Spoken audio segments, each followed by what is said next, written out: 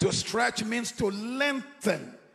In other words, just what you do with elastics, what we do with rubber bands, to stretch it beyond its immediate boundary, to extend it, to spread it, to make demand on your own capacity. That is stretching out. Because if you don't make demands on your own capacity, you will justify where you are. The secret of success is that there is no secret. The difference between the person who has none and the man who has millions is that one person stretched.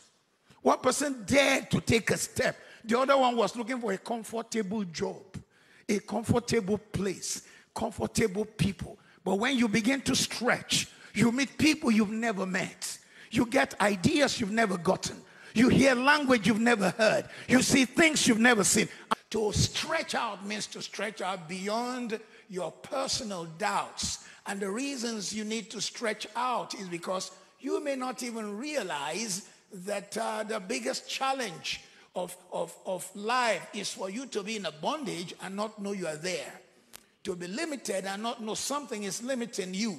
The worst kind of shackle is the one that cannot be seen with the eyes. In this year's conference, God is going to stretch you. Are you ready for it? Because some of the speakers will stretch your thinking. They will stretch your mind. They will stretch you.